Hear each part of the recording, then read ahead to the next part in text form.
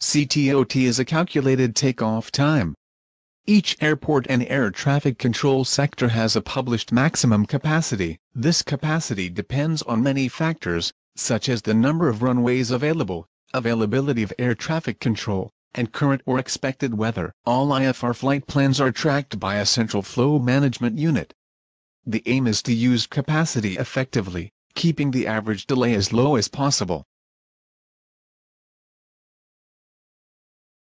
In the picture you see the expected increase in air traffic flow. Since 1989, air traffic flows increased by 33% and they are expected to nearly double in the next 20 years. The Central Flow Management Unit issues delays by means of a CTOT, also known as slot time or simply slot. The slot is actually a period of time within which takeoff has to take place. In Europe it is defined between -5 and +10 minutes from calculated takeoff time. The aircraft is required to be at the runway, ready for departure at its CTOT. If a slot is missed, a new one is assigned. In summary, each airport and air traffic control sector has a published maximum capacity. When capacity is exceeded, measures are taken to reduce the traffic.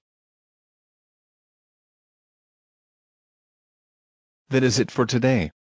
See you next week. Like me on Facebook or check out the YouTube channel.